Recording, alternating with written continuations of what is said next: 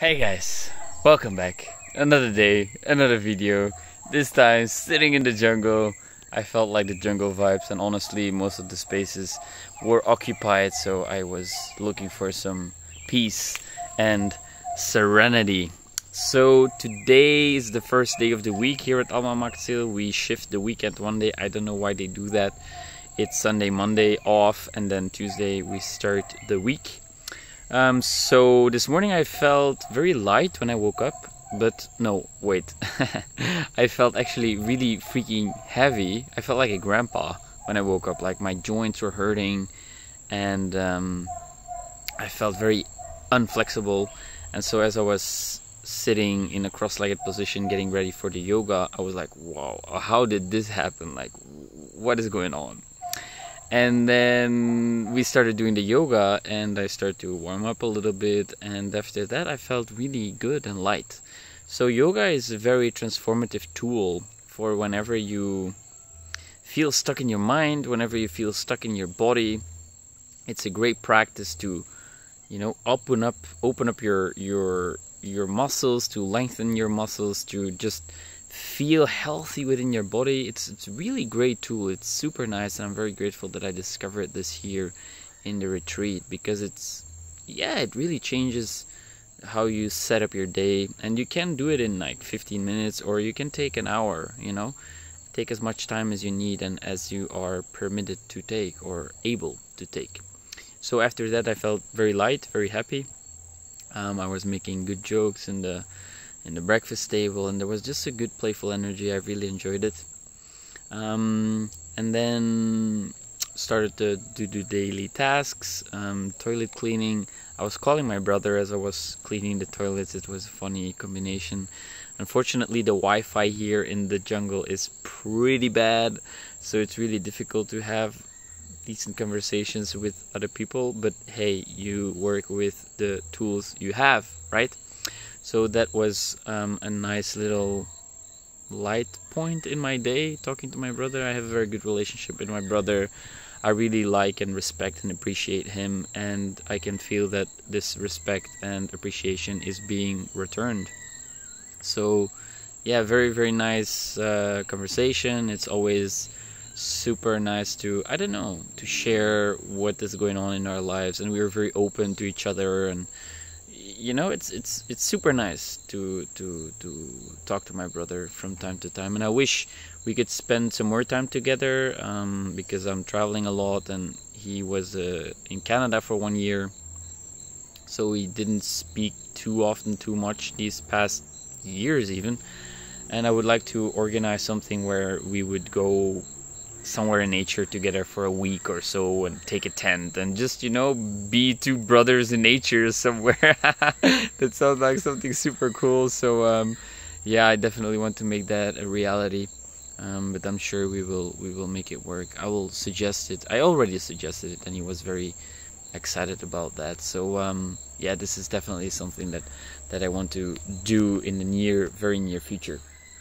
And then for some reason my energy kind of like dropped after that, and then I don't know, I was not feeling too well, but it goes like this, you know, in waves. It's never one straight exciting great line, and it goes in waves, and that's fine, right? Because now again I feel very good. I feel fresh. I feel, you know, accomplished. I had nice conversations, good vibes, good energy. So it's really like that, and it's okay, you know. People's lives, your life might go in ups and downs too, and that's totally fine, you know. It's part of how we are, in a way.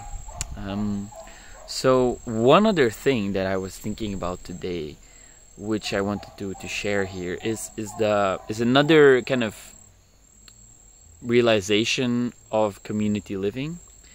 And that is that sometimes I had difficulties with first impressions, because people are so quick to judge, right? And when you meet someone new and you're having an off day or whatever, and then they have this impression of you that you're maybe like a moody person, or a negative person, or an angry person, or whatever person they think you might be, right? Based on this kind of like first impression.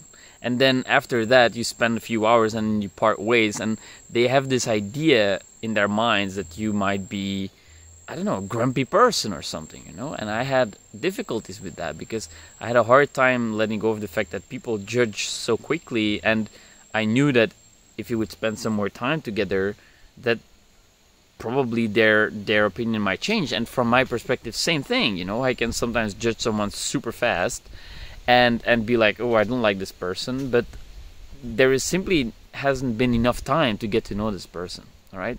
And so here in community, there has been a few people that I initially felt this resistance to, like, I don't like you. I don't like your face. I don't like the way you carry yourself. I don't like the things you say. And then I start to think, but why? Why is this? And then I start to realize, okay, these people remind me of other people that I had a very bad relationship with, or that we just didn't click, right? So I kind of like project this other people's traits onto these people because they look similar and they carry themselves similarly. But of course, they're not the same people, right? So thinking about that made me realize that, okay, let me try to see these people as someone completely new again from a start, and not project these assumptions almost onto them, right? And there is this one powerful tool that I love to use, and that I actually use like twice already here, and it's a loving kindness meditation. It's metta meditation, it's called. And it's basically you just first focusing on a person you love, you deeply love. Usually it's my brother, and then I can bring this feeling to my body where I focus on what it feels like to love someone, to wish well upon someone. Okay, it's easy to wish well upon my brother. Of course I want him to be happy. Of course I want him to be free of suffering. Okay, and you start to meditate on this person. So bring a person to mind that it's easy for you to love, to feel love and generosity towards, compassion towards. Bring this person to mind, and then focus on what it feels like within your body.